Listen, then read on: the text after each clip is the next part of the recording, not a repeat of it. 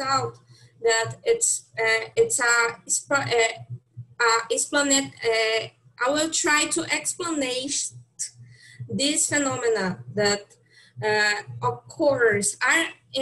So my research, it's already ongoing because we are in the middle of the pandemic, and this when we talk about unemployment, it's really related with socioeconomic causes. And here, when I talk about Salvador, I will finish talking about the history of economics in locality aspects.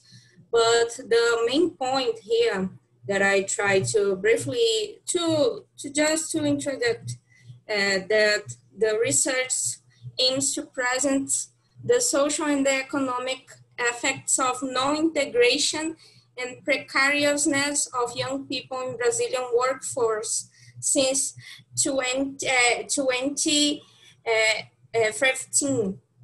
because International Labor Organization released one paper, one report in that time, telling us that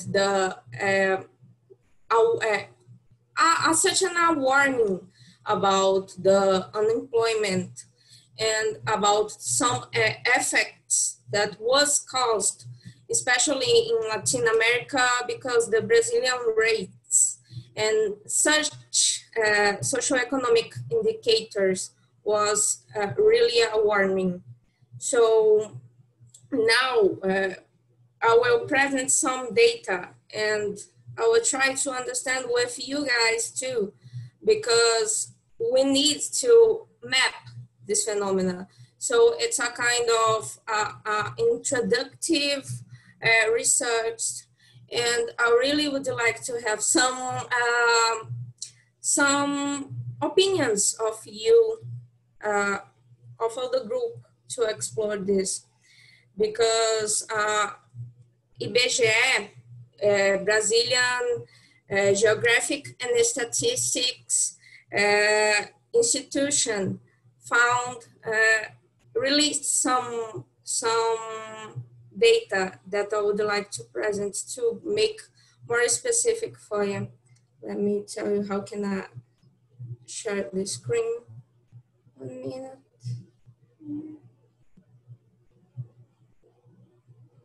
Fine? Can you yes, see? perfectly okay. Fine, Bruna, yes. So what I would like to present here, it's basically, we will need these 3 basic assumptions to understand what I'm talking about.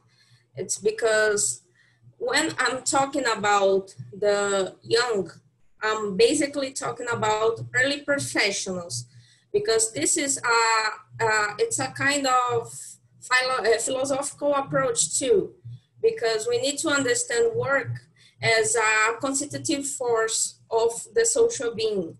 So here we need to understand that work isn't just an activity.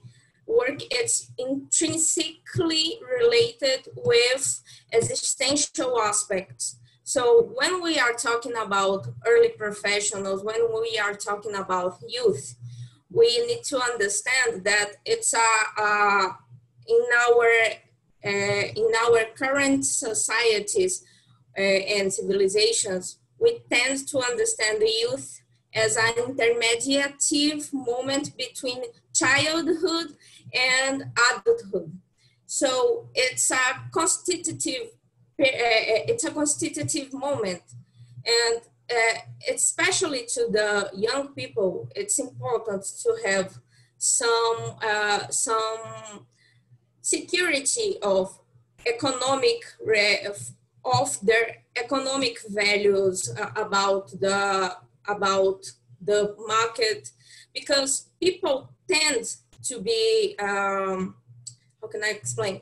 Tends to be in the social life based on economic relations too. So we need to understand that economic aspects are really intrinsic and shape people, how people behave, how people tend to consume, how people tend to keep relations like friendship, like professional expectations.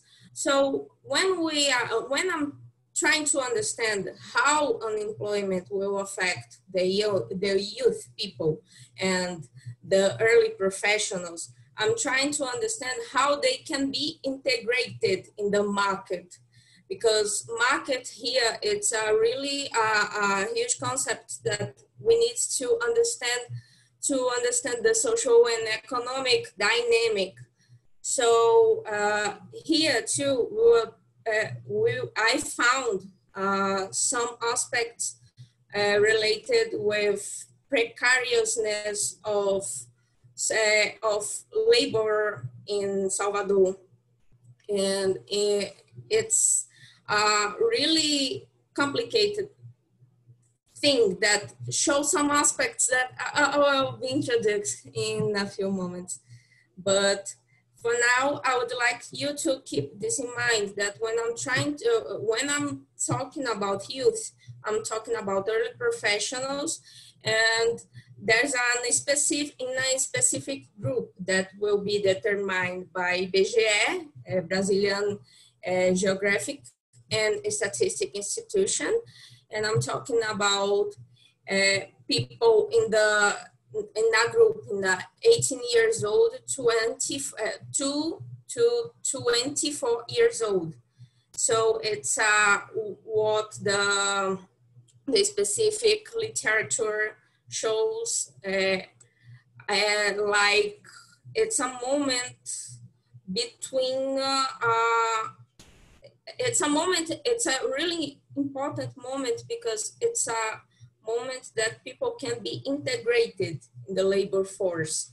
And the concept of labor force, and workforce too, it's really important, because people normally in this period, they are trying to understand how they can be a solid professional. So the concerns about having a career are really special in this moment. And when we are talking about the youth, we need to understand that it's a social aspects here too, and philosophical aspects related to being youth. And now I think it's important to us to imagine how it was to be a teenager, like how it was be an early professional, because it's a moment of such normally anxiety, and this need to be sensibility to understand why national states tends to have a special political approach to youth. It's because a really specific group that need to have look at itself. I don't know if I was okay to point out the basic assumptions, but these three basic assumptions will be in my presentation. So I'm mapping here using the official concept of unemployment. And in Brazil, we tend to understand the concept of unemployment as people of working age who are not working but are available and trying to find work. So here we have the data, and we have the occupied ones, unoccupied, out of work, and lower people under age to work. And now I will try to show what I really got me concerned with this data. This is a updated official data now. The rates of disoccupation in Brazil, and now we have the worst one, the Northwest. And in the Northwest, it will be located Salvador, Bahia. And now let me point out, Bahia here, it's a state in the Northwest that it's one of the big ones and has a huge demographic density and a huge territory. So, and it's when we look at Brazilian history, it's one of the most states related with the slavery.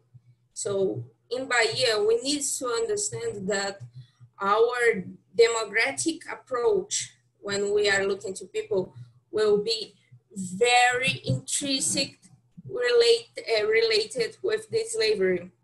So the official data that I'll present right now won't show those kinds of shades.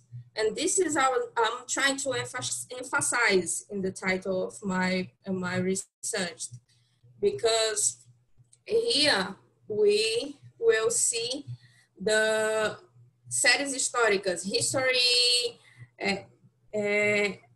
moments to understand social and economic relations of unemployment. And this is the rates of misoccupation. And I would like you to look at these moments of inflection here, because we will have a boom of unemployment. And this point, it will be here too, when we will explore the data. And OIT really got concerned in that time about the unemployment in Brazil, and about specifically about the disregulation of workforce, lack of protections to the labor. And when we are exploring this data, we can see that when we are talking about unemployment, it will be very intrinsic related with the age.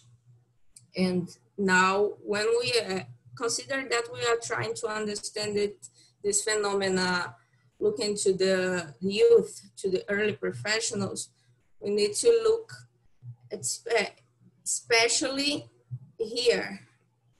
So in this time, when we saw the inflection, we saw how the youth will be affected, and how this in this moment will be in a specific consolidation of unemployment for the youth to the period, and tends to continue. And it's really an updated data set that I'm present to you guys, and got me really concerned. And looking to the gender, we need to understand that this is one of the, unfortunately, it's a gender phenomena too, because tends to be worst to human. And when we look to human, it's really concerned, because this is a quantitative approach, but here we need to remember that when we are trying to put this data in concrete terms, who will be this human? And this won't be explored. Those kind of shades needs to be here too. We need to understand that we need to make this qualitative qualitative approach, and the literature talks about too. And here, when we look to Salvador, located here in Bahia, consider the aspects of slavery that are really intrinsic of these problems in the phenomena. We need to understand that when we are exploring this data set, we need to exploring the criterias to understand that these data are really in a really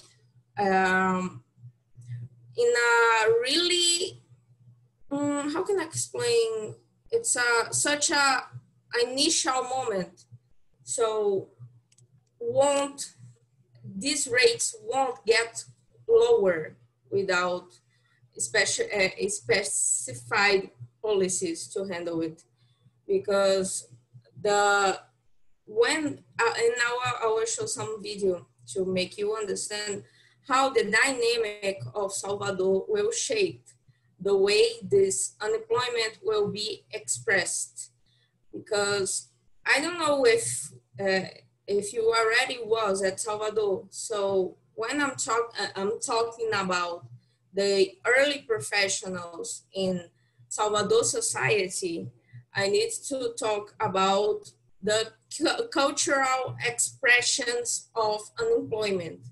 And it's really huge, because we have a society that tends to be more informal, and all the literature the specific literature that I already find it explains this, that we have intrinsic problems here, because we have unemployment of young people, of early professionals that won't be integrated in the workforce, won't be stable in the social and economic period that should be, and in a society that tends to punish some groups instead of others. So here I'm trying to understand how this will be expressed to human and to Black people, and to make you understand that all the literature that I already find tells us that the slavery, it's a problem that continues to manifest in soteropolitan society, because colonialism will be very intrinsic in these relations. And I'm trying to understand a dynamic. I'm trying to understand how the young people will be in the individual relations, considered that such a society that tends to punish some groups. And looking to the history, to the labor, to the market in Salvador, we understand that isn't a solid market, tends to be forced for informality of labor vincles, and people tend to be out of formal economy. And this is a really huge problem, because it manifests in the labor markets that tends to be always in the flow of some crisis, a global crisis. So now I would like to present Bruna, some. 20 minutes already. 5? You have already 20 minutes, so 10 minutes remaining if you want to have questions and answers. I will show some video, and it's really an old one, but I would like you to look at to relations between people and how the infrastructure will be present to understand that thousands of things will be really,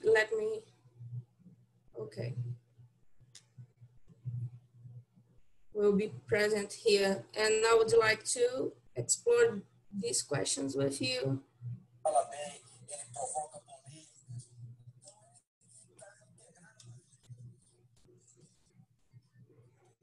Can you? No, are you trying to show a video? The video is not showing. I think you need to cancel the other screen. Okay. We can still see your PowerPoint, but not the video.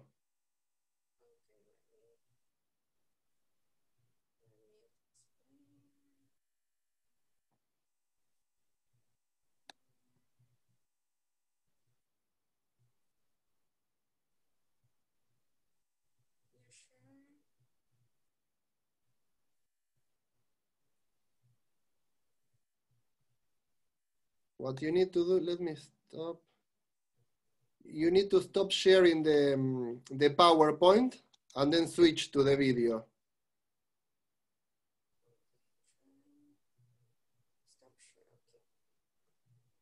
Yes, perfect. And now select the video. Like if you share the PowerPoint before, select the video now rather than the PowerPoint.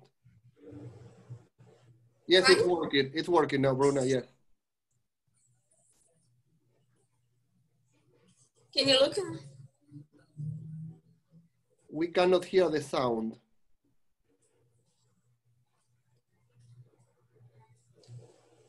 Can you? We can see the video. We can see the video. We cannot hear the sound.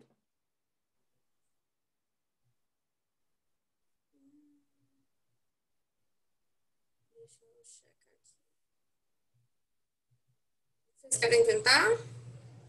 Could you try, Guilherme?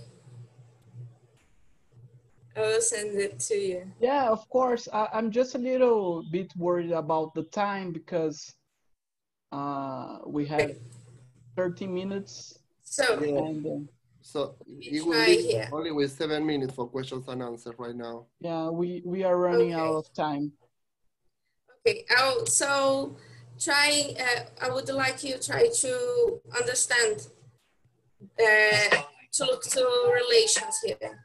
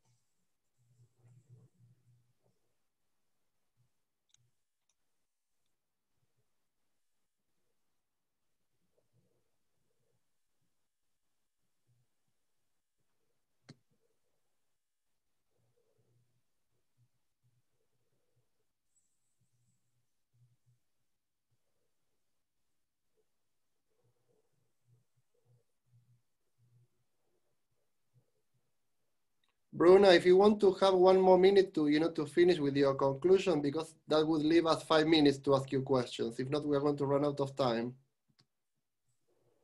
Okay, fine. It's the main ideas around this research.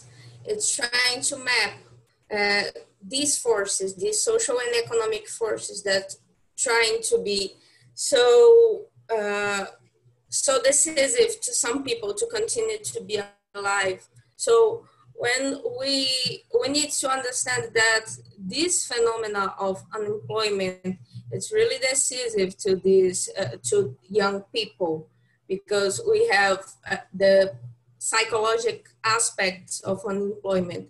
We have the body protections, considering that those people will be really, really related to violence, because this is a society that really really needs to be handled with specific politics to put us the young people in to use such a vitality to good aspects to develop itself. And it's basically this, and I really would like to counting with you guys, your contributions. So I'm really, really satisfied to share these concerns with you. Perfect. Thank you very much, Bruna. Obrigado. And now we have 5 minutes exactly for questions and answers. If I can have your questions. In the meantime, I'm going to start with probably comment/question. Bruna, I'm very familiar with what you describe. It's the northeast of Brazil. And right down at the bottom of the northeast, we have Rio de Janeiro and the central area, including Pedra de Guarachiba. And what you're describing and the images you show are very similar to my experience in Pedra de Guarachiba. So my question to you, you mentioned many interesting things, but my question to you, in particular, working class unemployment, you mentioned 2 groups, women and Black people. We have the same problem at Pedra de Guarachiba, women and Black people in particular. Have you found any particular reasons for them to be the target of such discrimination in Brazil?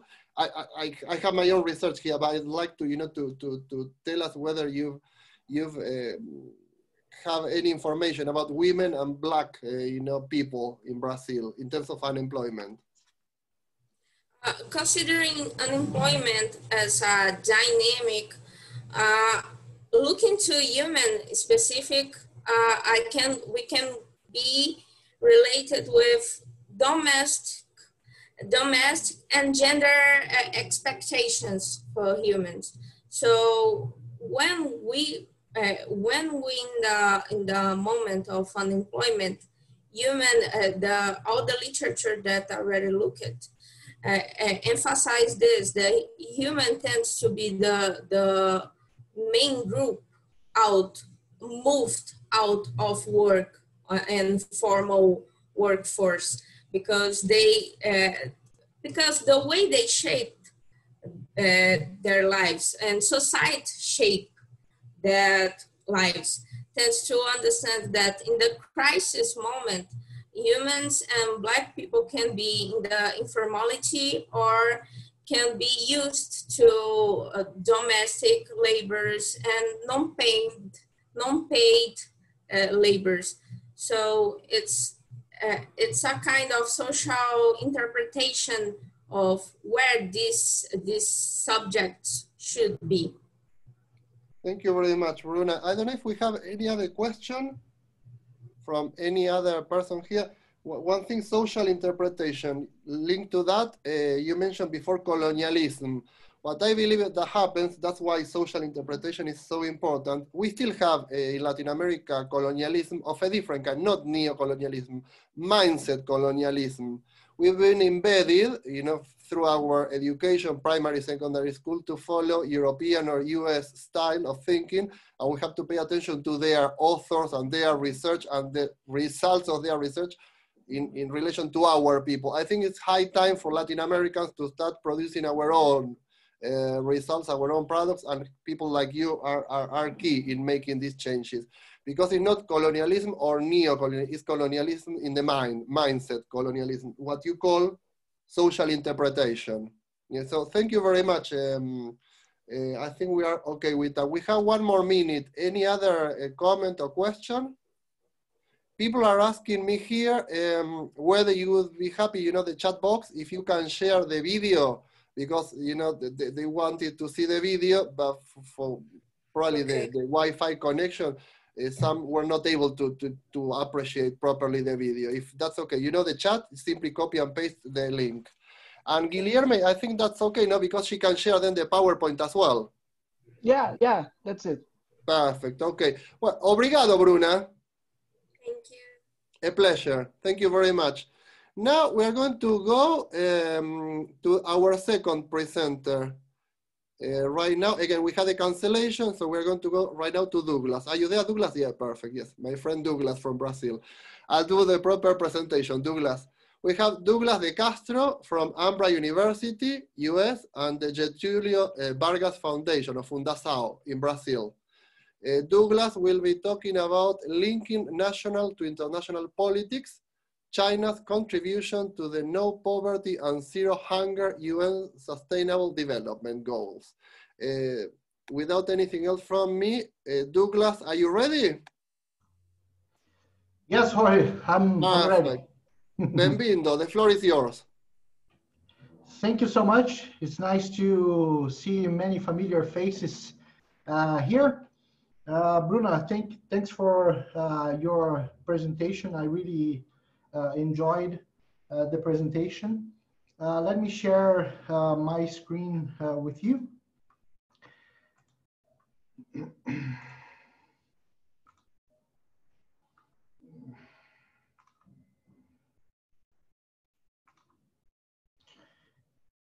Can you see my presentation?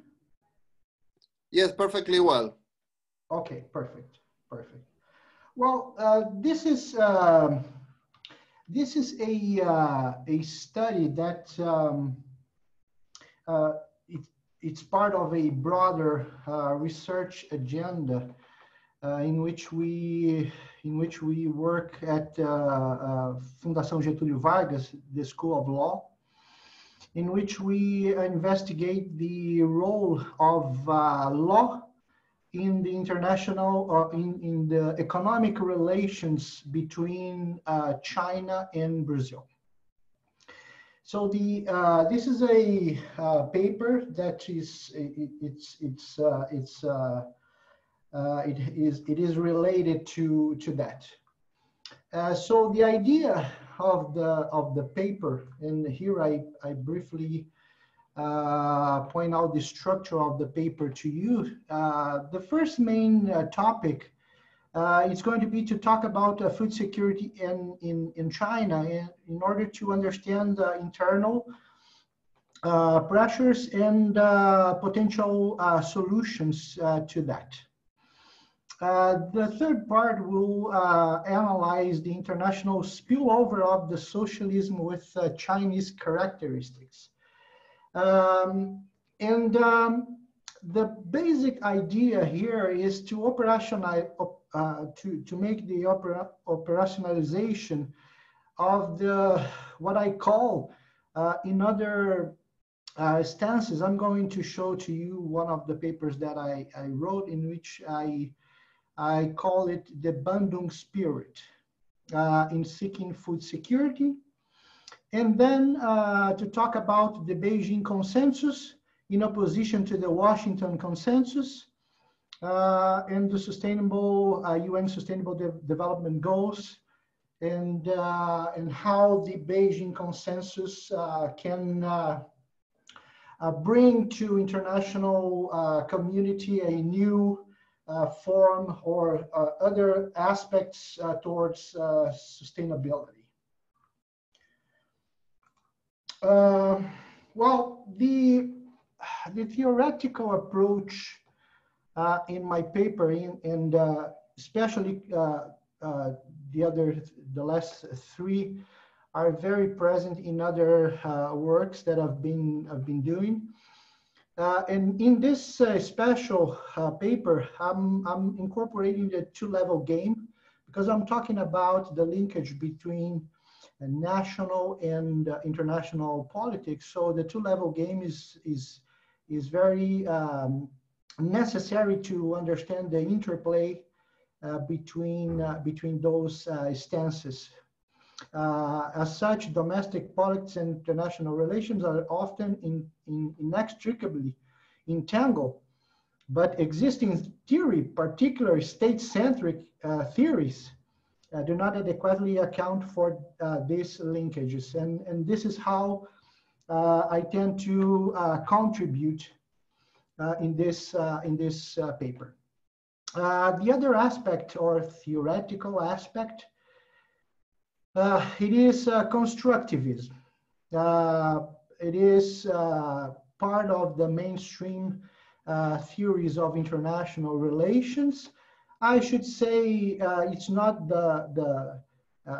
it's not in the first or second place, because realism and liberalism are two competing mainstream theories. But in order to understand the relationships between global South countries, we need to look into or beyond material capabilities of the states. I'm not saying that they are not present and that material capabilities are not important, but due to the same experiences that those countries lived, especially with the encounter with European powers, shared ideas and experiences are very important and play an important and bring important implications to their relationship.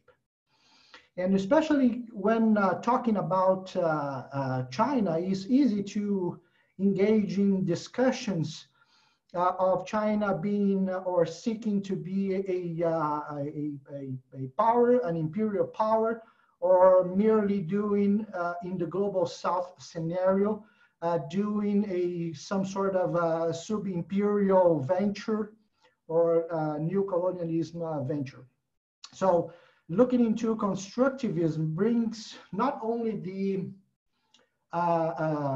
the awareness of the material capabilities, but also as important as the shared ideas and experiences that we all global South countries experience in the encounter with especially European powers.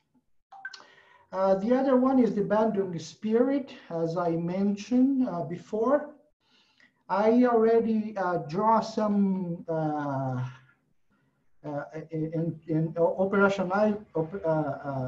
broad operationalization of this term, which is basically a derivative of the Bandung Conference in the 50s, in which countries, the 22 or 23, I don't recollect right now, South countries presented a post-colonial solidarity opposing liberalization, privatization, and deregulation. I put it here to you as a reference, the recent paper that I published in Beijing Law Review, Economic Relationship Between Brazil and China, an empirical assessment using sentiment and content analysis, in which I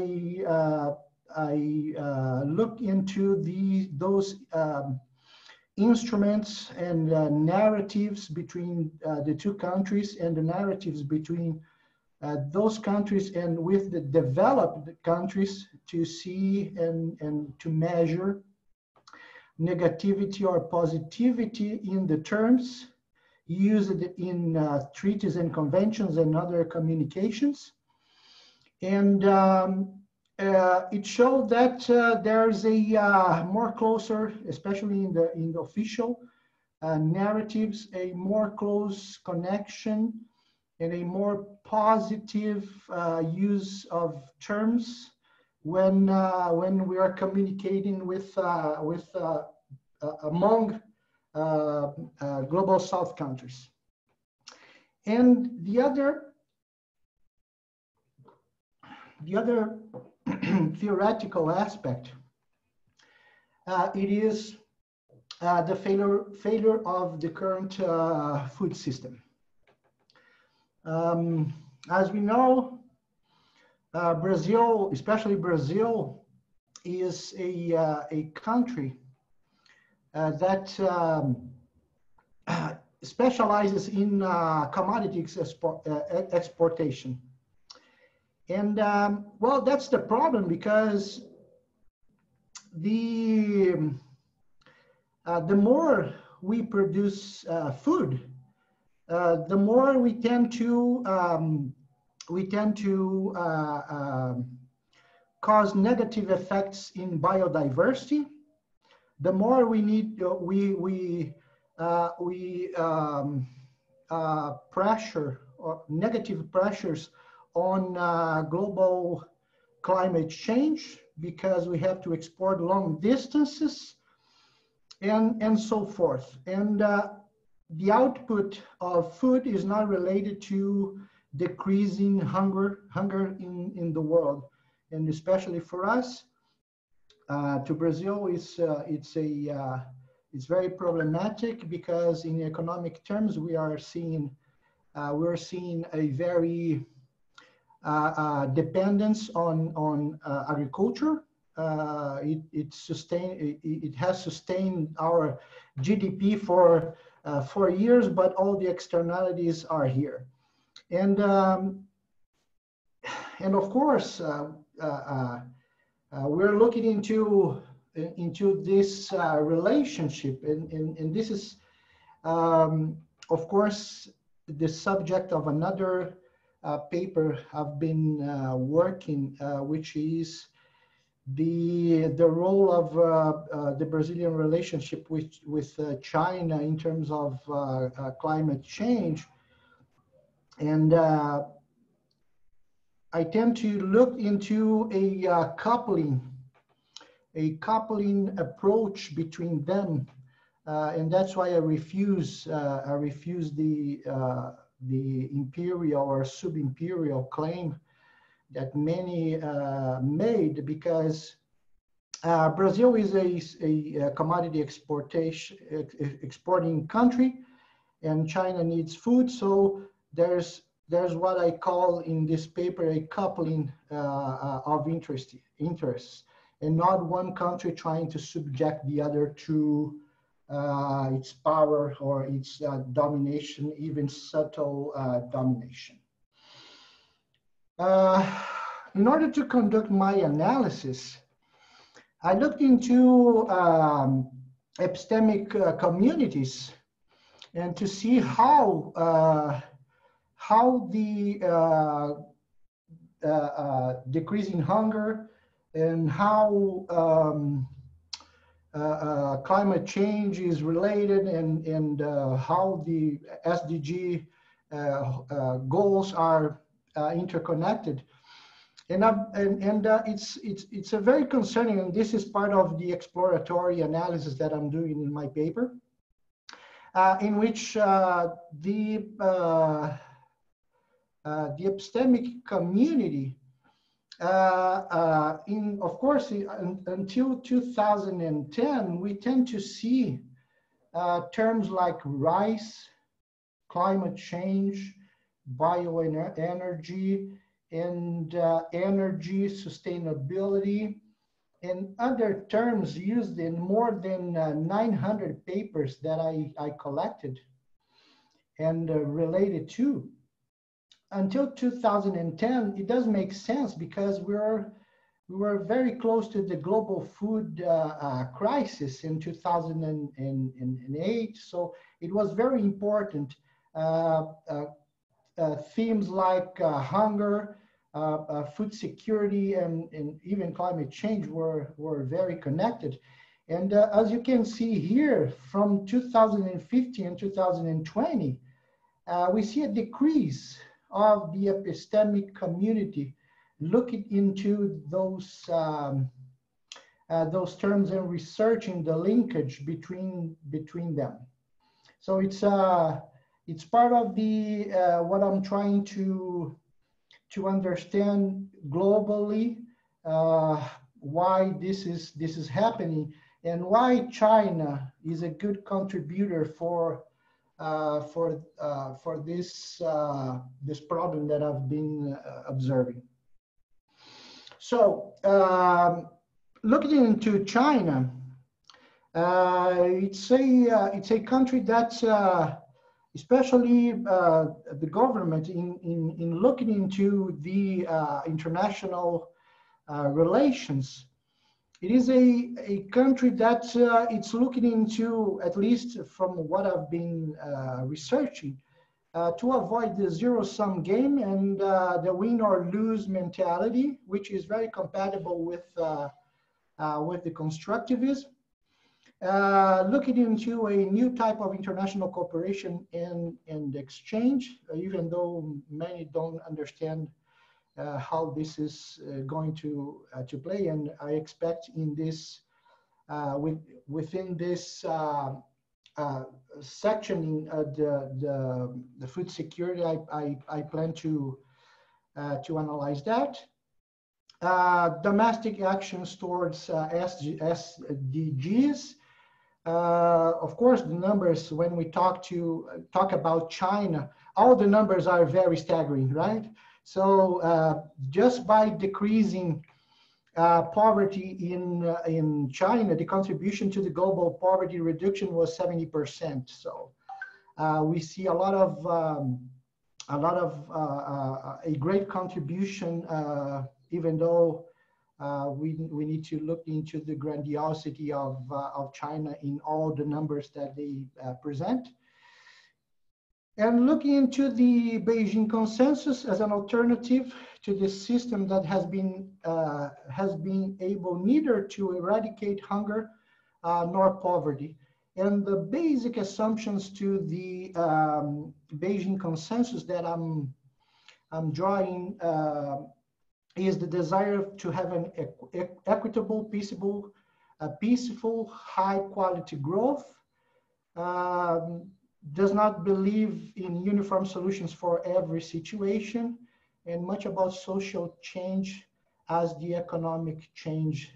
So this is what I've been looking into and trying to make sense in this research. So I presented my sketch in 16 minutes. So thank you so much, and we can go for the questions. Perfect. Thank you very much, Douglas. Very nice. Can I ask you to cancel the share screen? Sure. So can see. Perfect. Thank you very much. So do we have any questions? I can see Daniela here. I'm going to drop something here. You mentioned, and I'm letting the others have time to think about the question. You mentioned a two-level game, and to me, I agree with with your analysis first of all. But to me, it's not a two-level game. We are missing a third part. To me, I talk about context, not level.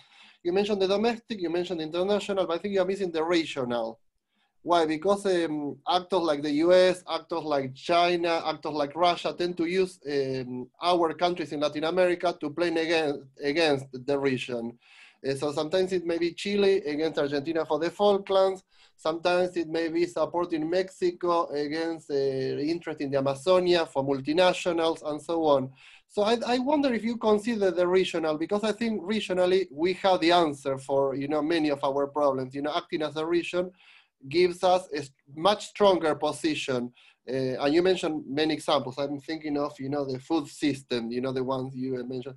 So I wonder if you've included, or you are planning to include, the regional element in your analysis.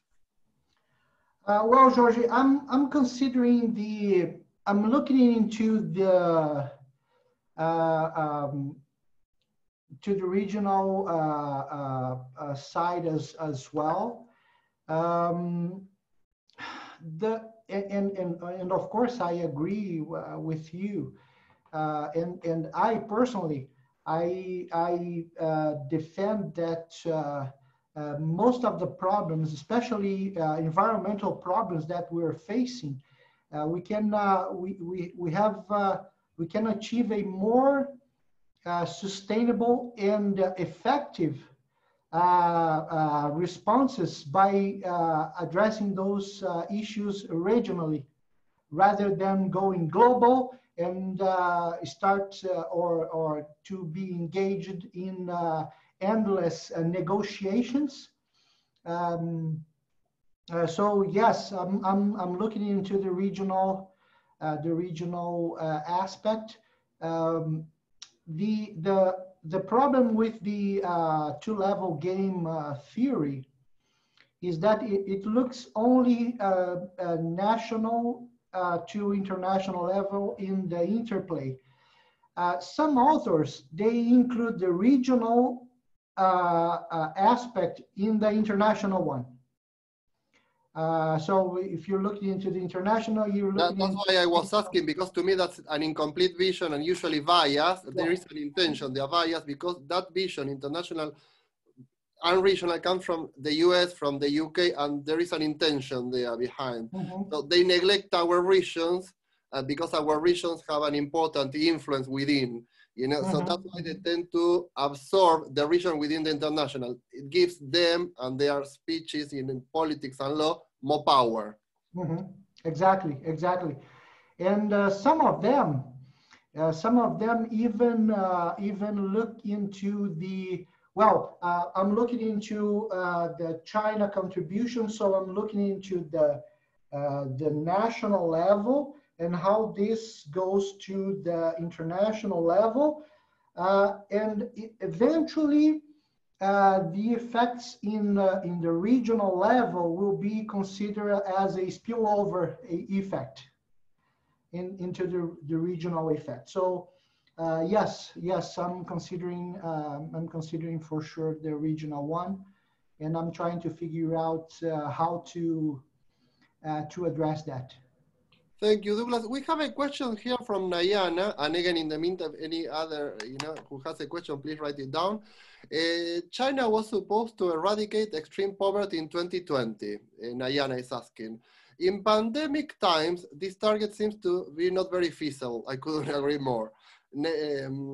So this zero hunger game as well, Douglas, what is your opinion about it? Well, I agree with you. I mean, in terms of the achieving by 2020 the goal, but what we can see is an important increment in food importations by China. Including as I mentioned already, the relationship between China and Brazil, and we can see that China is really sustaining the importation levels, the exportation levels for Brazil. So yeah, I agree that it won't happen. But I would say that that China is even with the pandemic, the country is fulfilling its commitment to increase quality of life of its citizens. Of course, there's a lot of side talk that we can talk about here about other aspects of China that are very, let's say, conflicting. But from what I've been seeing in the project, and this is going to be also, I forgot to mention, it's going to be a research object for the next year in a visiting professorship. I'm going to be in Lanzhou University in the Silk Road Center to research more about that. Thank you very much. I don't know if we have any question, but in the meantime, something I wanted to ask or highlight, a coincidence between Bruna and you. One of your headings or subheadings using sentiment and content analysis. I wonder what you meant by sentiment there, because it's just a concept very similar to Bruna's social interpretation. So what do you mean there using sentiment and content analysis. If you can explain us a bit more. Sure. Well, what I'm doing in terms of sentiment analysis, I'm bringing from the marketing study designs in order to measure the satisfaction or dissatisfaction of consumers with products by using a lexicon produced in Oxford with more than 5,000 terms with negative aspects and 6,000 with positive aspects. And then taking those treaties, conventions, official declarations, media output, and running tests to measure the positivity or negativity or neutrality in those documents, right? Frankly, I don't see anyone doing that in law or international relations. I see that in as I said, starting with the marketing, business management, and other related topics, but not in international relations and especially international law. And what I created an application within Python, which is a programmer's language, to run the tests to run the sentiment analysis to measure what is the positivity, negativity, or neutrality of that document. If it helps, Douglas, because we still have a bit of time, 3 more minutes, just to add. Yeah, there is research, not in particular, to global justice and linguistics. It comes from linguistics in international relations. I use it for my chapter, my last book, chapter 6, about the Americas, how the negative versus positive interpretation between the UK, British people, and Argentina in terms of the Falklands. So the kind of analysis is very similar. That's why I see a coincidence, and it was interesting, you, Bruna, and myself to talk about this, because it has to do at the individual level, social interpretation, Black people, women, and so on, certain sectors, and what I call mindset colonialism. And what you're describing in international relations, because it has to do with the lexicon, the way in which certain terms are being used by certain communities or people, or leaders as well, in order to get a result. And there is a study already, international relations, linguistics. Yeah. Okay, perfect. Yeah, good.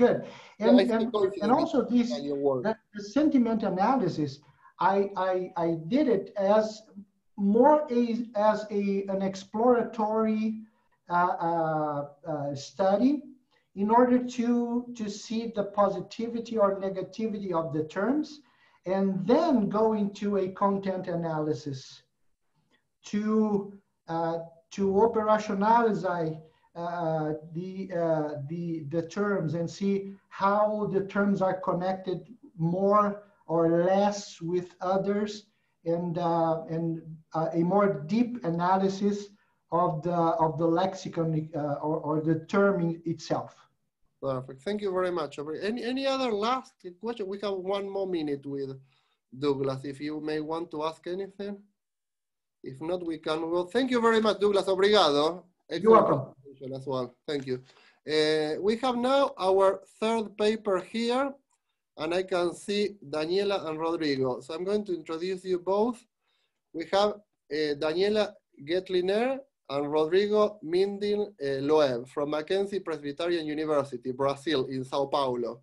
And we are going to talk about Moinho community childhood context analysis. So without anything else from me to say, I don't know if it's going to be Daniela or Rodrigo to start. Welcome, and the floor is yours. Again, roughly 20 minutes, and then we'll follow with questions and answers. Yeah, Rodrigo, I can see Rodrigo. Thank you, Rodrigo. Obrigado. Okay, Thank you so much, Jorge. We are here, we are glad to be here. Me and Daniela are architecture and urbanism teachers at Mackenzie University. And we wish to talk about some experience we have been doing with students in the territory of Favela do Moinho, which is a slum located in the center of the city of São Paulo, and address childhood conditions of life in these urban areas of extreme multidimensional vulnerability and the need for intervention with some regenerative strategies in informal territories to improve development of early childhood. And to do so in a more adequate and broad understanding. And we state that it is necessary to have an active and interactive experience with the community, in and with the community, to identify local knowledge and build a diagnostic with a participatory process. So the community of Moinho, let me see, is located in downtown in the city of São Paulo, in the context of Brazil. So 35.6 of Brazilian counties were classified as territories of multidimensional vulnerability in 2010. And today, 40.9% of Brazilians are living in low, extremely low and precarious conditions. So in the city of São Paulo, this map shows the index of social vulnerability, and it's concentrated in the outskirts. However, in the center of the city, in the more infrastructured areas, we can find these islands of poverty and extreme vulnerability, even if they are in an area very infrastructured with work opportunities, but they still don't have the rights and the conditions of life we would consider adequate. And this in the context that, according to IPEA, the Institute of Economic Research of Brazil, today we have 50 million people living in poverty with less than $5.5 a day. And it's expected to achieve 2/3 of the total population by 2030, or approximately 160 million people that will be in a condition of poverty and living in very vulnerable areas in the cities. Brazil is a very urban country. More than 85% of Brazilian population occupy urban territories, and these counties are in vulnerable conditions. São Paulo is the third, is one of the largest cities in the world, and 75% of its citizens lives under inadequate life conditions with some kind of lack of services and access to environmental services and life conditions. So the Favela do Moinho is located between the two lines of public transport, metropolitan transport, the train. These lines were used as part of the infrastructure to transport the grains of production, and the area had mills to work with that. And with the change of the mode of transport, these areas were abandoned by the companies that generated this income, and they were occupied by people that did not have a place to live. And so now Daniela will talk about the territory. This is the entrance of the Moinho slum. It has a single access connection to the city, and with a fragile and dangerous situation because the train has to go through, and people have to wait, and so accidents may happen. And it's under the viaduct, and it's not a very nice access, but it's the access that people have to get to the community. And the railroad line isolates the slum area, separating formal and informal territories in a very strict way. And inside, from the inside, we see the middle-class apartment buildings of the neighborhood. And we clearly see the formal city in relation to the informal territory in the shacks of the Moinho community.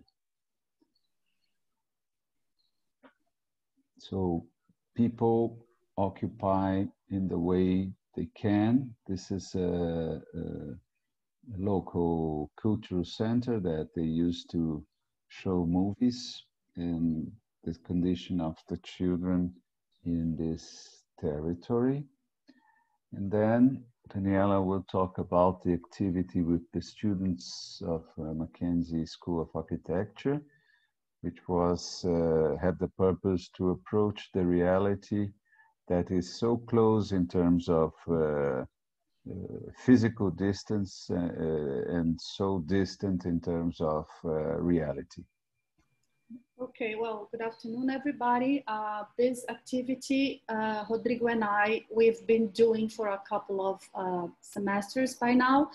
And the reason we decided we chose this particular slum, it's because it's walking distance from our school. So although it's only 2 kilometers apart from our campus, we realized that most of our students have never been inside a community. So for these kids, this is their first experience entering to this kind of territories of very strong deficiencies in terms of infrastructure comparing to the neighborhoods around it. So this facility we are visiting is the NGO building that takes care of children when they're not at school. So in order to make the diagnosis of this favela, as well as to advance the understanding of the challenges imposed, we decided to, first of all, to get to know the children. So this is the first approach where we decided to include playing activities so that our students could meet the children and get their confidence and extract from them their perceptions from their environment where they live. So this is the first round of activities. We were asking the children how they see their community, what their favorite places to play, what kind of games they play, how they get along, if they're able to walk separately or in small groups, how safe they feel inside their community, and so forth, so on. So we took some aerial photographs and asked them to point their favorite places to explain. And we were very impressed to see how fast they understood.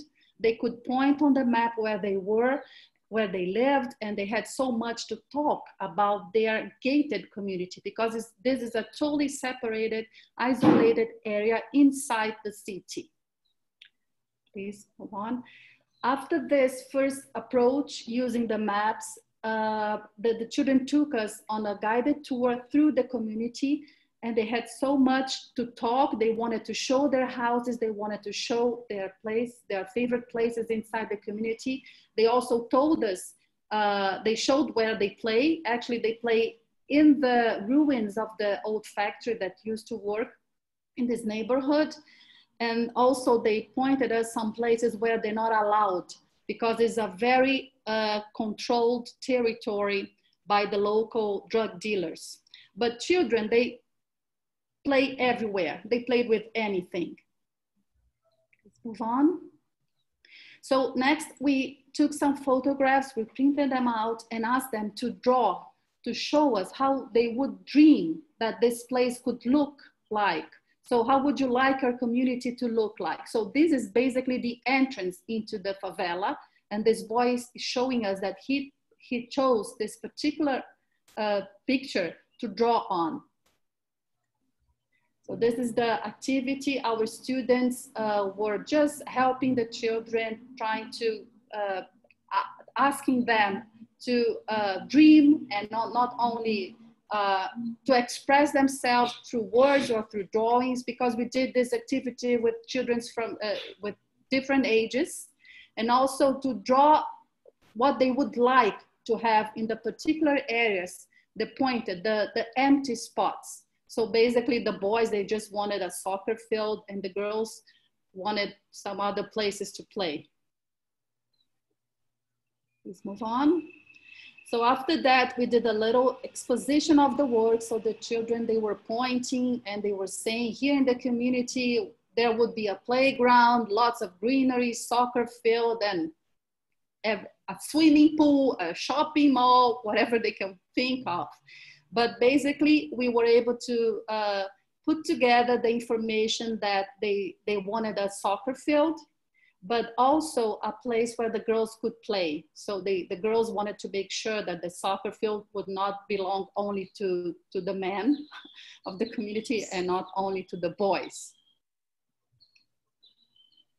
But, well, after that, the next day we came back and we decided to take measurements of this empty space in order to really design a soccer field for the community. So the children, they helped us taking measurements and also drawing. So we had this activity of how to represent what you are measuring. Well, after that, back in the school, we developed the core project with our students, all the construction drawings, also cost estimation, and all the documents necessary, all the architectural drawings necessary to build the soccer field for the community. So this is just a preliminary draft of how the soccer would look like in terms of technical drawing.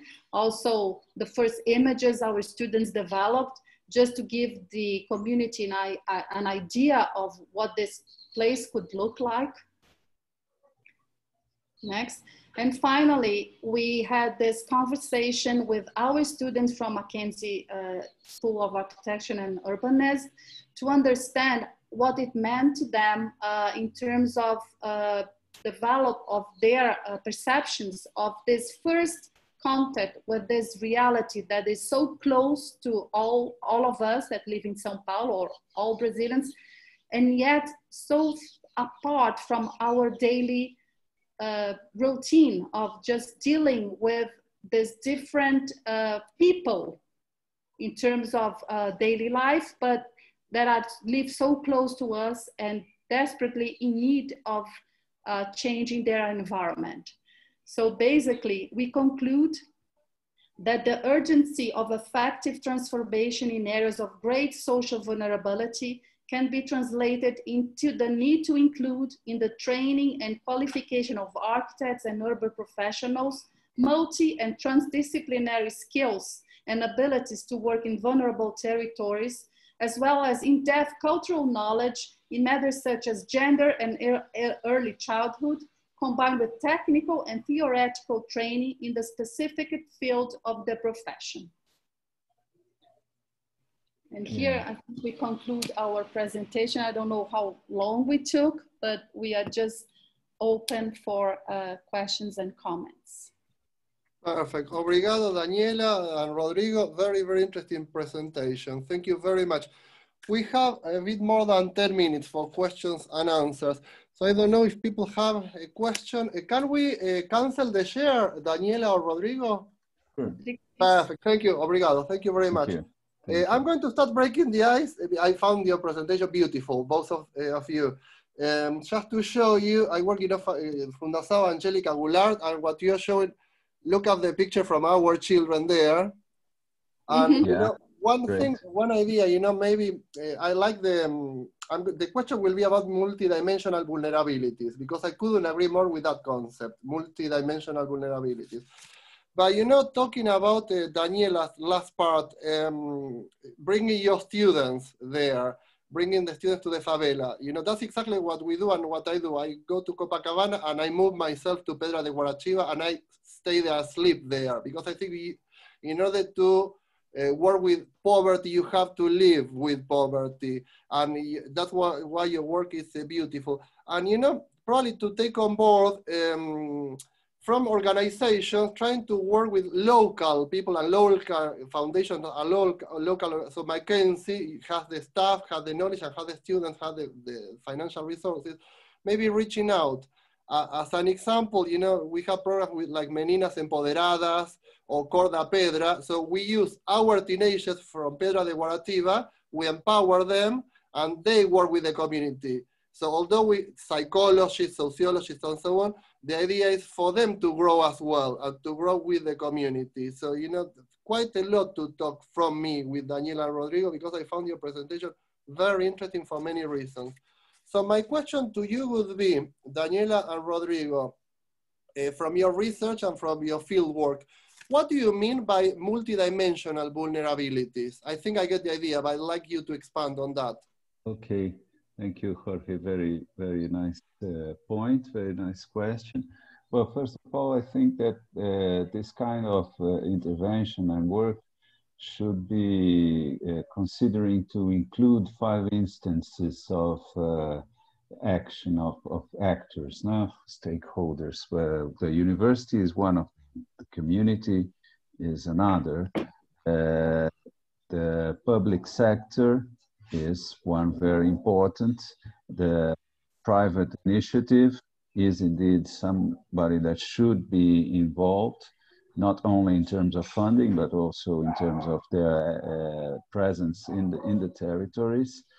And finally, the organizations of social civil organizations, non-governmental organizations, that one of them is there. So in this particular action, we were involving community, a social organization, and the university. And I think that they need to, we need to include the other stakeholders in order to really have an impact, to change this condition of multidimensional vulnerability. Then now I come to your point, is where you have several levels of vulnerable conditions. So we have economic vulnerability, people don't have income, regular income, they have low income conditions and not regular, so they I think Daniela struggle to maintain income to live. Then they have environmental vulnerability. The territory they live don't have sewage, adequate sewage, water supply many times is not available. They have to make their own solution. They are vulnerable in terms of property. They don't have the right of the land and the property assured because it's an occupation, so and so on. So this is what I mean by multidimensional vulnerability. So we have many levels of vulnerability and they interact. One makes impact over the other. So it is the way to interact and to intervene should be through transdisciplinary. Completely agree, Rodrigo, completely agree. That's the general idea. It's a very complex problem. We need a complex solution in the sense we need specialists from different areas, sociologists, psychologists, lawyers, and so on. Yes, I couldn't agree more. Daniela, I don't know if you want to add anything? Well, I would just like to say that 10% of all we do in our school is supposed to be extension activities. So some teachers, including Rodrigo and myself, we believe that if we are supposed to do something that it's for the community, why don't we look into the places where we are needed mostly? So we have all this idea of training students and showing them, not only showing them a different reality, but also showing the importance of really being present in this kind of communities. I totally agree with you that the only way we can start changing the reality of these communities is by getting in touch with them. They have a lot to teach us in terms of their territory. They have lots of inputs. The idea of coming with a final project, like a top-down decision, completely. Top-down decision, bottom up, bottom exactly. action. Yeah, it has to be bottom up. So we have to work with them. In this particular activity we did with the children, yeah, yeah, No, totally. but eduque, it's things like this. We have teenagers from the foundation now teaching about this. Teenagers from very humble background, very poor background, from Pedra de Guarativa, teaching other teenagers about No Bata Eduque. Very interesting. Well, just as you mentioned, we were very impressed how aggressive these children they were with themselves and with us in the beginning. They don't even, the small children, they argue on everything. So basically, first in the playing activities we had to teach them, hey, you have to raise your hand, you have to wait for your time, you're gonna have the opportunity to express yourself and things like that, like basic things. So you understand from this contact with the children that they are under a lot of pressure from their environment where they live, the families, where people they live. So basically we believe that the way to transform the reality of the whole community is by starting with the children.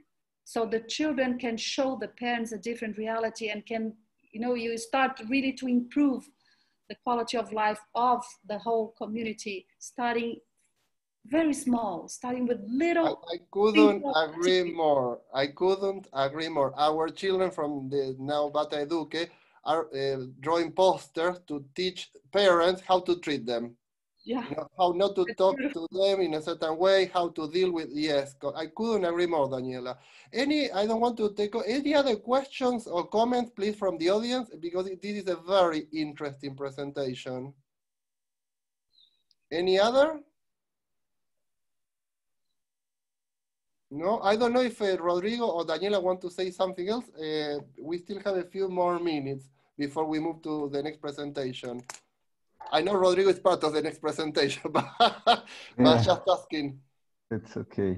No, thank you. No, just add a final remark that one thing that is very challenging for us is the continuity of these actions, because we have a few semesters where we have the activity, then how do we follow up with that? How do we continue?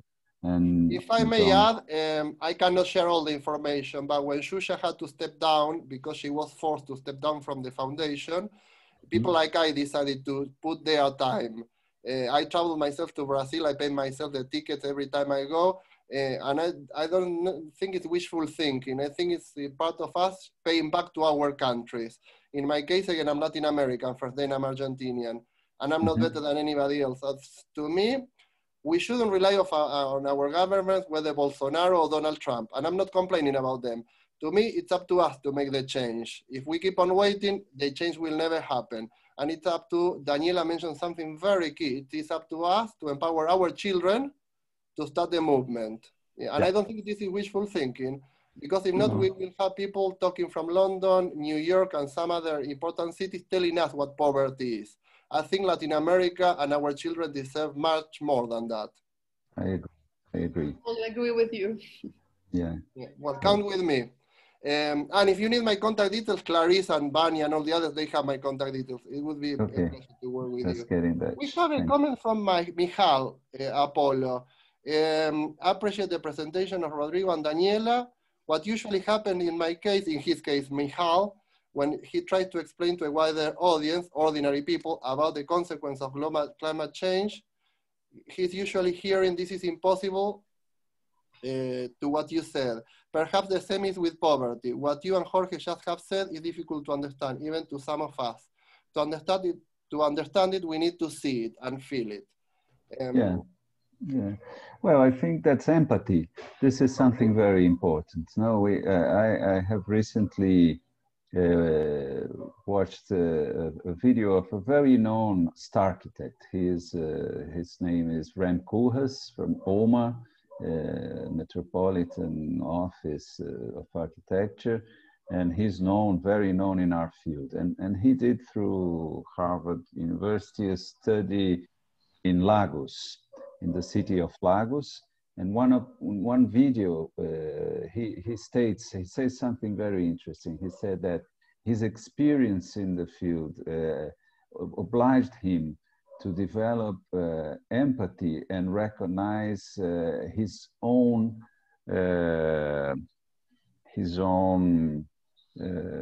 humanity. His own lack of sensibility to that before getting in touch, really, before having the experience that would allow him to have the empathy. Because while this is just numbers, what we read, and then we are insensible to that. We became insensible. We have numbers. I mean, the number of children that die before completing 6 years old in the yearly in the world is around 6 million children. So this, if we just listen to this figure, it's so abstract. But if we really realized it, we wouldn't be doing anything else but trying to address that and do something in all fields of knowledge. So the idea is to be certain, when we don't have the answers, to ask other specialists as well. We need to work in collaboration. Bruna's mentioned this, Douglas mentioned this. We come to an agreement. We need to work in collaboration, stop our podiums. We are not anymore because we are academics and we don't have all the answers. Start working together with people, for people, rather than telling people what to do. People are not stupid. People need simply to have, someone to guide them. And I think that's our mission here, to simply offer what we can offer from an architecture perspective, from a lawyer's perspective, from all our perspective, working together. Exactly. Definitely. Yes, definitely. Thank you very, very much. It was a very inspirational presentation. Thank you very much. Thank you for the opportunity. No, thank you for joining us. And let me see, now we have Rodrigo again. Are we okay to move on to the next presentation? Yeah, thank you, Daniela. Obrigado. I know. Bye-bye. Bye-bye, for now. We're going to have now Ana Gabriela Godinho Lima y Rodrigo again, Mindlin Loeb from Mackenzie, again, Presbyterian University in Sao Paulo, Brazil. They are going to talk now about women and children in vulnerable urban territories, the contingent most affected by climate changes. So we have a Michal here, climate change as well. So thank you again, Rodrigo. I think you are going to start now. Yes. Your floor. Again, same, 20 minutes roughly for the presentation, and then this is our last presentation. We'll open to questions and answers like before.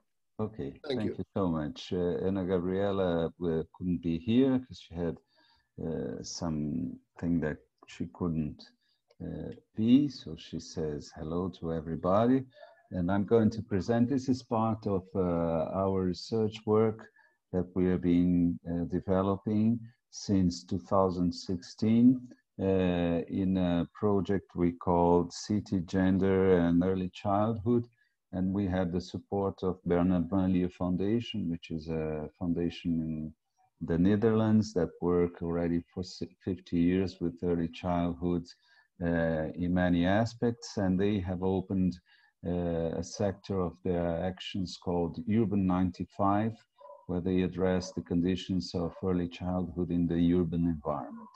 So these activities we were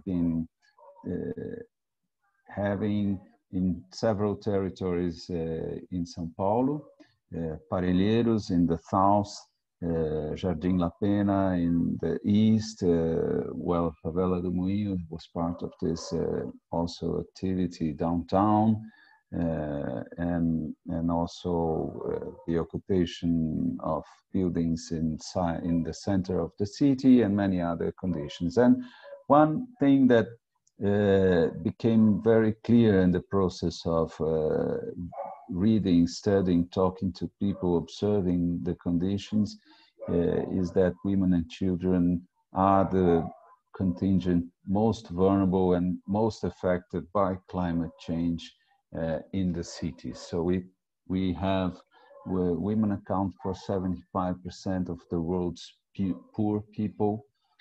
So they are the most contingent of people that live in poverty. Children under 14 represent 25% of the population in vulnerable territories. Also, children are a very significant number in this situation. And in Brazil in 2015, of the 10.3 million Brazilian children under 4, 83.6 had a woman as a main responsible of care, mainly between 18 and 29-year age. So usually also the time dedicated to the care of children is mainly responsibility of women. The impact of climate change on the vulnerability of informal urban territories. So we have increasing situation of vulnerabilities in the city due to climate change induced largely by urban activities. So we have very high impact of urban mobility, active mobility, pollution, cars, accidents. One of the main cause of casualties of children in the city of São Paulo and in Brazil is by car accidents. So it's very bad situation. Cities consume 60 to 80% of global energy and natural resources, being responsible for approximately 70% of CO2 emissions. So we have a very high level of emissions in cities. And also these territories are sensible to extreme weather conditions, the rain, and also the conditions of the occupation of the territory regarding the care of the direction of the water of the rains and the floods and other very severe conditions that they are vulnerable to. And they are more vulnerable because they have other, as we said before, the multidimensional vulnerability puts them in a very sensitive situation. So the characterization of the vulnerability of women and children in vulnerable urban territories, the urban territories, they grow faster than the formal territories in the cities. Women are more exposed to violence in these vulnerable urban territories as there is very little control, social control and support of institutions. And women take the charge, the main charge for the non-paid services as taking care of children, the elderly, and to take care of the people. In Brazil, 3 in each single mothers live under the poverty line. So this is very important condition because there are many single mothers. So what happens to men and fathers in this condition? So we have the challenge of the paternity is very important to be addressed. 40% of children under 14 live under the poverty line, and 60% of Black children live in poverty, and among them, 20% in extreme poverty. Then there's another layer here, which is the racial layer in Brazil, which is very severe as well. So the interrelationships between environmental issues and the conditions of women and children in vulnerable territories. Vulnerability depends on exposure to the negative effects of climate variability and the capacity to avoid these effects or cope with them. This capacity depends on income, assets, education, and knowledge, and here there is a gender bias. So we have all this condition that contributes for leaving women and children in an extreme vulnerable situation. Environmental changes are being accompanied by increasing incidence of extreme weather events far outside the average of bioclimatic regions in their intensity and occurrence. So this is a concern. We're going to have more of these extreme events in terms of intensity and in terms of incidence. Then we have the relations, sorry, it's better, between cities, environment, and gender, and the work we have been taking students and visiting and accompanying the work of the Early Childhood Excellence Center, which is IBEAC, is an institute of São Paulo, and CPCD, Vera Leon and Tião Rocha, with the support of other organizations such as Bernard Foundation and others. Yeah, they have been doing already for 10 years a work of empowerment of which they call the young women leaders. And they have set up an early childhood excellence center. They have the Vargem Grande healthy community. So they are talking about food. They are talking about the services of food, to the community and of the environment, the house to tell stories, the kitchen Amar, which is an entrepreneurship with the women that they cook and they provide services of food as requested, and they adopted streets where children can play, and the community organized to not to allow the circulation of cars during the time the children are playing. And also they called an initiative from Minas Gerais, which is called Architecture in the Periphery, and women train other women to perform the construction work to improve the environmental quality of their houses.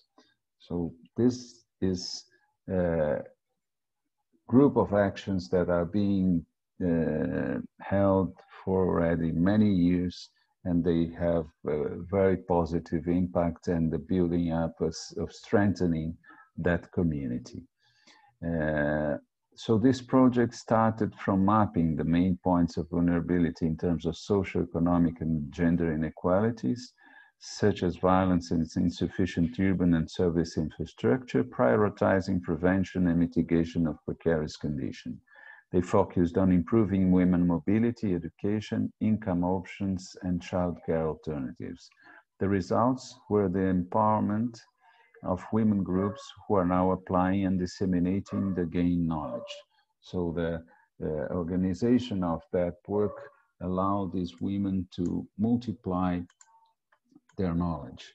And we are now at the moment, we are developing with a group of women specific design of furniture for the conditions of their houses, and to give support to the care of children and baby. Another important thing, just to as a remark, the halfway house is a house because in this community, pregnant women would have to wait for a bus that would not come very often, and they would take around 2 to 3 hours to get to the hospital, the nearest hospital. And many times they would get there and the doctor would say, okay, you're not ready yet, go back home. So maybe this would happen at the end of the day. Many women would spend overnight sitting in the sidewalk, waiting to be again ready to the hospital. So the organization rented a house near the maternity, the hospital, and then when that happens, women go there, wait, they have a place to eat, to sleep, and to be taken care of. So this, all these actions are linked with some very important strategy, which is the ethics of care, the ethics of taking care of the girls, of taking care of the environment, taking care of the relationships. So this is a very interesting strategy to cope with the challenges of the increasing vulnerability due to climate change and impact on the environment that would make even more difficult the situation of women and children. With that, I conclude our thoughts about this work, and hopefully you have questions and comments as well. Thank you so much. Thank you very much again, Rodrigo. Obrigado. And I don't know if you can cancel the share. If we have any comment or questions. In the meantime, it's what you're saying. I have a few comments. One directly linked to my work. The Fundação. We had a register from Disque 100, dial 100. And back in 2019, we had 17,000 cases registered of sexual violence against children. That was 2019, 17,000. Back April this year, 2020, only April this year, Disque 100 had already almost 20,000. Almost, it was already an increase of 47% of cases in comparison to the year before. And it's growing exponentially because of the pandemic. So what you are describing in terms of women, it's replicated in terms of children as well. So thank you very, very much. Probably a question to you, because we haven't talked so far about this, vulnerable territories and vulnerable people related to climate change. What is the situation with indigenous populations in Brazil, if you have any knowledge about it? Because again, I'm aware of part of the story because of the Fundação, but I don't really have much information about indigenous populations in Brazil, because they are certainly very affected by climate change and the multinationals in the Amazonia. Well, good question. We have different indigenous communities in Brazil. We have those that are reminiscents of indigenous populations near the city. In São Paulo, we have indigenous community near Pico do Jaraguá. They have trouble with land. They have several difficult situations due to the pressure of development of construction, civil construction in the market. And we have the indigenous communities that live in the Amazon area to the north, and they are struggling now because we have been watching the destruction of the services of control and of support to the respect of their areas. So there are many invasions of mining people that want to explore the territory. So there is a contamination of the water, rivers, and other kind of violences. And in terms of the climate change, we have the droughts are a bit more severe. It impacts on the production of food, and also the fires that also we have the natural, not so natural fires, because they are getting more severe due to the climate change, and also the criminal fires that are very high. So I'd say that we have a very delicate situation and needs to be urgently addressed. People are mobilizing themselves, but we see not very good perspective under this actual government. Hopefully we can see a change in 2 years. Once again, I couldn't agree more. And once again, I don't think it's wishful thinking. We cannot wait for Bolsonaro or any other government. I think it's up to us. That is why I was asking about women. It's intentional about Black people, about children or crianças, and about indigenous population, because it is up to us to do something about it. If we wait for Bolsonaro or any other, Lula, mention them. I'm okay with any of them. I don't think that's the solution. But thank you, Rodrigo. I don't know if we do have more questions. However, I know Clarice. Clarice, are you there? I think Clarice wants to say something. Clarice? Yes, can you hear me? Hello, benvinda, Clarice. Hello, Jorge. How are you? Good. Your floor now. Hello, what Rodrigo. You ask or say? My question is actually, it's about a little bit about the two panels, last panels. I would like to know if Rodrigo and if sorry, is it Andrea? Daniela. Daniela, sorry. And Daniela, what do you think? Do you think these initiatives should, and if so, do you think they could inspire public policies or governmental programs? If you think so, what would be the main advantages of that, the main obstacles and the potential impacts? What do you think about getting a larger scale in this kind of initiatives? Do you think it is possible? Do you think it's desirable? This is my question. Okay, Daniela, do you want to start? Can I start? I think that somehow there's a movement that I've been taking part in São Paulo that is just beginning. It's called Pacto pelas Cidades Justas, which is basically getting together of just initiatives, different NGOs, and also through our school, through INSPER, another university in São Paulo. And basically we are just donating a series of projects and actually trying to help developing public policies. It's just, we just signed, it's called Term of Donation of it's a group of people getting together, trying to change public policies. So basically, I'm not, in this community, in this group, I'm not dealing with this particular slum, but it's looking into different territories of São Paulo.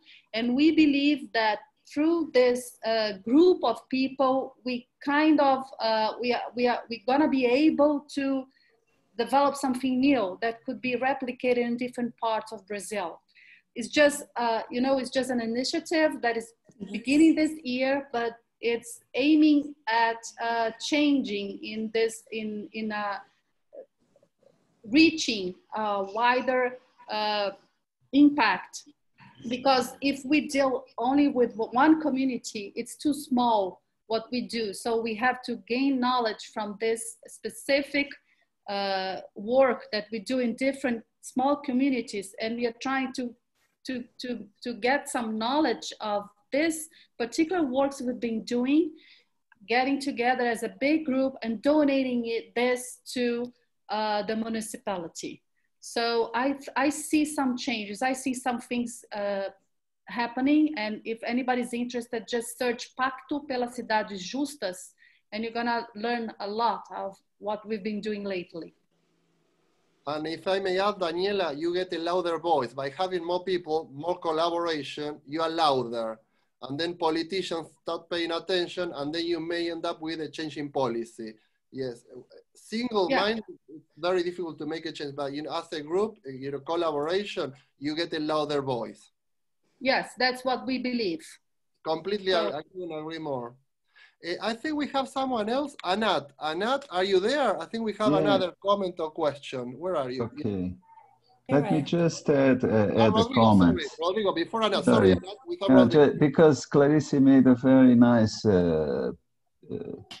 question, no? And it's very challenging question to be answered, because we have been so many, have seen so many initiatives that try to get into public policy, and then suddenly inside the structure of the government, things do not happen.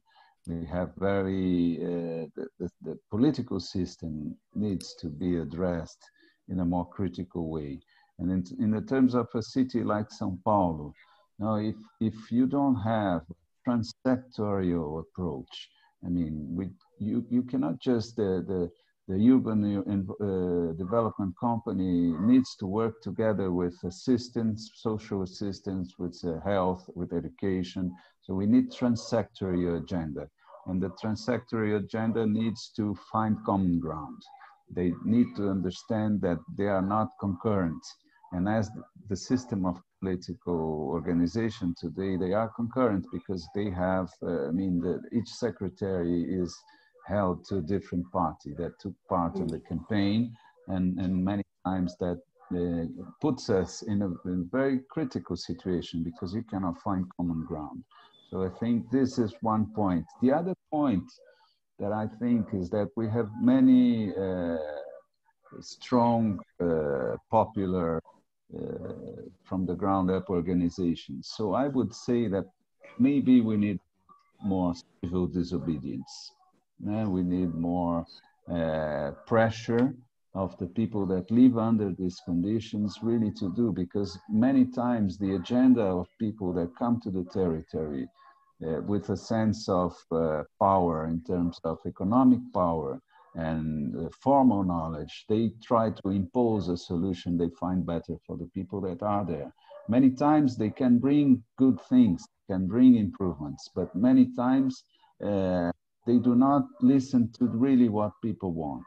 And while they do not listen, they don't recognize knowledge there. And if they don't recognize knowledge there, what they are doing is just reproducing the colonization process, now local. And many times they have more to get than to give. So this is very delicate.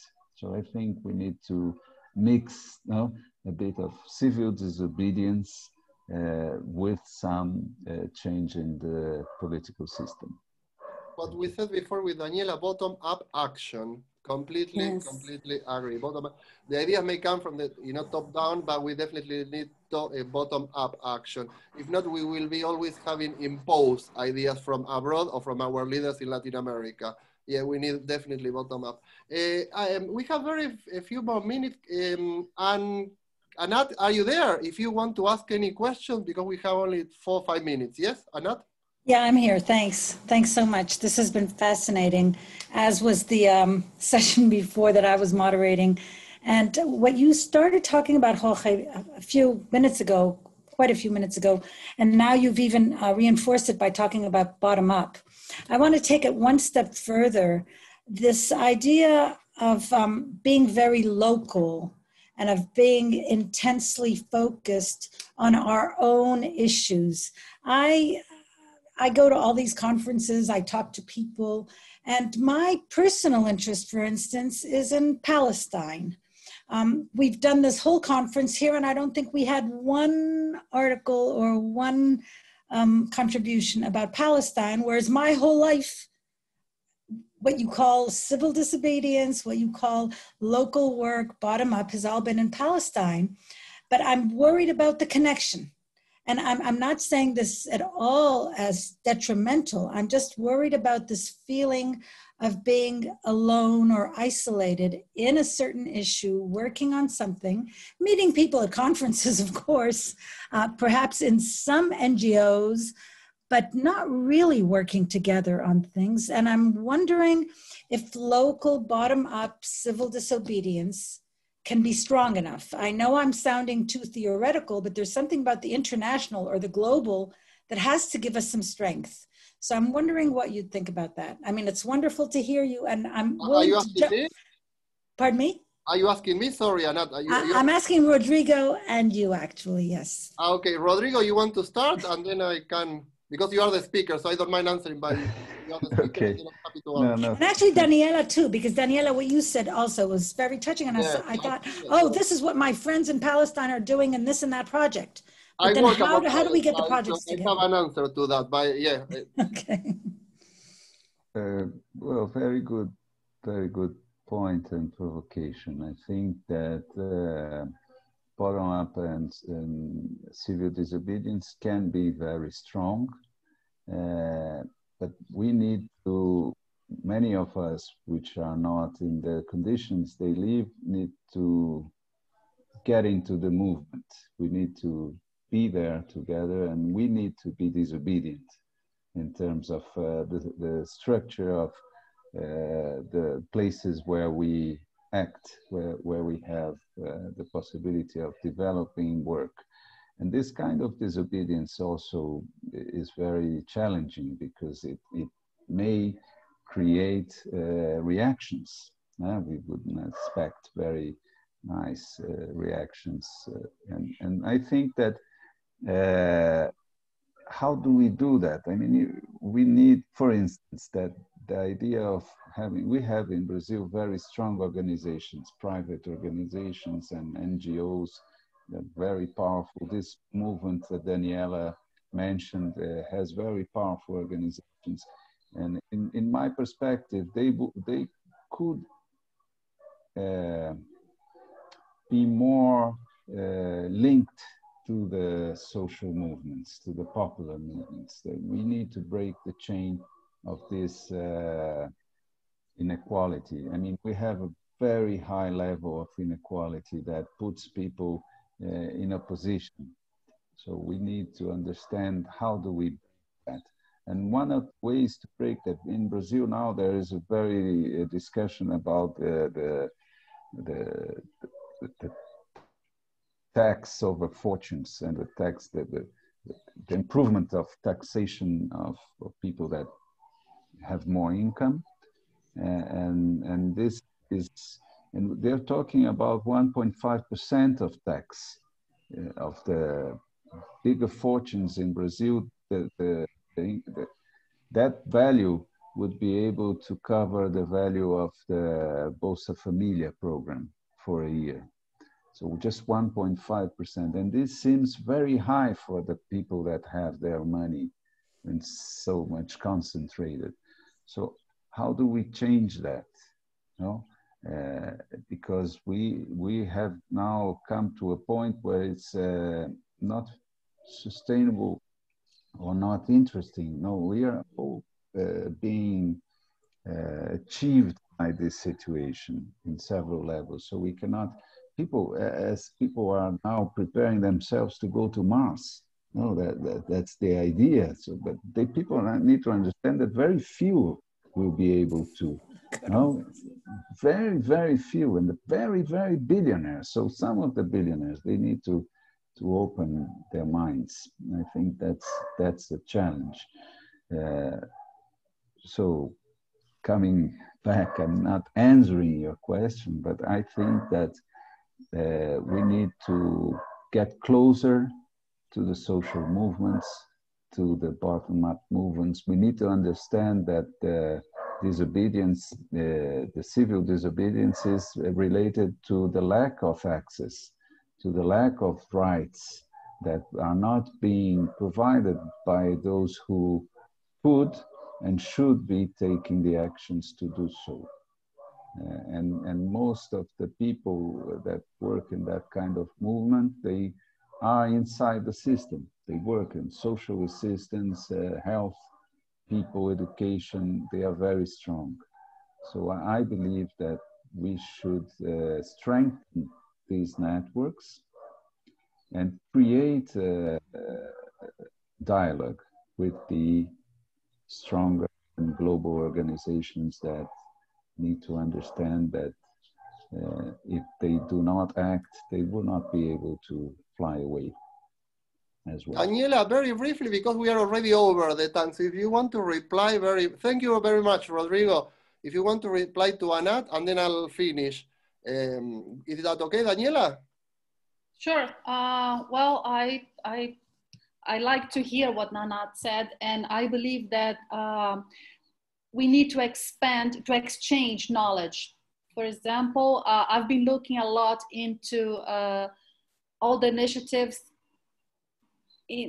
within Latin America, because we have a very similar condition in terms of poverty. When we say poverty in Brazil, it's a different poverty in terms of lacks of what people really need. I'm talking when we compare to more developed countries. Of course, there's poverty everywhere, but the inequality we have in Brazil is similar to inequality in Colombia, in Peru, and many Latin American countries. But also, it's very similar to India or to other Asian countries. So I believe that we definitely need to exchange much more initiatives so we can gain knowledge of how to deal with inequality in different places of the world, where social inequality is so strong that defines the way we live. Basically, we Brazilians this defines us in terms of how we are seen by the world. The images of slums in Rio de Janeiro are as famous as the beautiful beaches in Copacabana or Ipanema.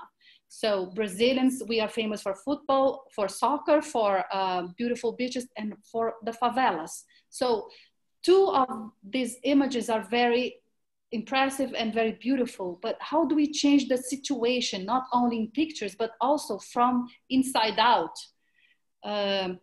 There's a lot, as you study the favelas in Brazil and also favelas similar to ours, favelas, there's a lot to learn from local initiatives, from people inside that really matter to their communities. So how do we empower these people so that with them, with the knowledge we have, we are the specialists, but we don't know the territories, we don't know what they really, really need from inside. So how do we work together? So basically, this is what we can exchange. And this is what I'm personally, I'm very interested in looking at. So whatever knowledge I can gain from this conference and from studying, I'm totally open to share, because I think that's the only way we can start transforming our realities. Perfect. Thank you very much, Daniela. And I'll finish very briefly, Anat, and then I can send my details. My details are with Clarice and all the organizing team. But sorry, here, Guilherme and Amanda, I'm going to take 2 more minutes, and then we'll be done. I have to answer to Anat. To me, again, it's top down and bottom up. What do I mean by this? Top down, we need the specialists from all over the world, like we are. Not the big name, not the big institutions. People like us willing to work for free. I don't believe in charging for our services in this kind of thing. So that's why I changed my logos, and I only represent the institutions I believe in. This institution in Brazil. I am not part of ASAP UK anymore because of different reasons. One of them being, transparency. I want transparent things, and I want to belong to a transparent organization, which I know my foundation in Brazil, it's very clear where the money is going to or where the money is going from, because that's what I ask from my government. Yes, I want to see things online. I want to have public access. So one of the things I propose, and I challenge all of us specialists to ask for all our organization, is complete transparency. Not because I'm Latin American, I'm corrupt. Yes, I'm Latin American, I'm going to teach you how to do things. And we want transparency. We offer transparency. I'm not going to put my name in any other organization if they don't offer transparency, because I represent myself and my own brand. So that's, top down, to work ourselves from the resources we have. I'm talking as well financial. I have a good enough salary, so the rest it's sent to Brazil. First because I'm Latin and then Argentinian. It's a little, or the fees from the royalties from my books, I send them to Brazil. I don't need more money. I have enough. And I'm not being a communist here. I'm simply applying common sense. Then to accept as academics, we don't have all the answers. I have certain answers in law and public international law, and I have a specialist in Palestine, representing Palestine in Israel. One of my chapters, my latest book, talks about Middle East and that particular issue, as well as Kashmir, South China Sea in Asia, Northern Ireland, Crimea, and so on in Europe, the Americas, the border between Mexico and US, Amazonia, Antarctica, name them. But I had to ask specialist knowledge. I asked people like Clarice and Daniela in Brazil. I asked people in the foundation. So I asked the know-how. And that brings me to the second point, bottom up. We need to work with people. We don't have a podium. We are not more than them because we have a degree. I have 7 degrees, I always tell my students. That doesn't make me a better person. It makes me someone very patient. Most of my education has been for free back in Argentina. I only paid when I came to this country, the UK, for education. I believe in state education, in free education. So coming back to that, my way of paying back is going there and teaching in these classrooms for free. Again, of course, I need money, finances and so on, and I look for opportunities. But again, I don't wait for Donald Trump, Boris Johnson, or Bolsonaro to make a change. I am the change, and I mean that. And I dare all of us to do the same. And finally, if the group doesn't exist, create your group. Luckily, with some of my colleagues, 5-6 years ago, we created a group in the UK. 2 Latin Americans, a Venezuelan lady and myself, we started. She's now in Surrey, Juris North. the condition, we all do everything for free, and we share all the presentations for free globally. So that's one of the conditions. We don't apply any fee for our events. We ask people, we used to have face-to-face presentations, to pay themselves or their institutions. We don't pay them to come to Manchester, Durham, or Surrey. So again, I think it has to do with bringing a change, and we have to bring the change. I don't think it's wishful thinking. It's, again, top down. We need people like, here we have Thomas, people like Thomas Poge, you know, intellectually very solid, but well, we need as well people like the foundation that work with children, work with poverty. Because right now, although Xuxa Meneghel, one of the richest person in Brazil, created the foundation, the actual president was from the street. Xuxa selected the current president, Vinicius, who is one of my friends. He used to live on the streets. I'm very proudly, that guy now, he used to be part of one of the many things they used to run at the foundation. He's now the president of that Fundação. With his wife, he met his wife in that Fundação. He could have been dead. He could have been a prostitute. He could have been dealing drugs. He's now the president of the foundation I represent. So coming back to you, Anat, I think, again, that's what, it's not top down, it's not bottom up, it's both of them. Local, regional, and international level. I'm trying to be succinct because I am very conscious about, you know, the time. One last thing I wanted to say. Thank you all the speakers. Obrigado, Bruna, Douglas, Rodrigo, and Daniela. Thank you all the attendees. And in particular, many thanks to Clarice, Vania, Amanda, Guilherme, for all the organization, because it's been a pleasure for all of us. And I'm hoping we keep on working together, because that's the secret of our success, working together. Thank you very much, and let's make a change. It is up to us. Thank you very much, Jorge. You were wonderful there too. Thank you for everybody. Obrigado, and see you soon. Obrigado. See you. Everybody. Thank you, Roger. Nice to meet you. Thank you, Anat. I hope I answered. If not, ask Clarice, she has my contact details. Yeah, no, you answered, and you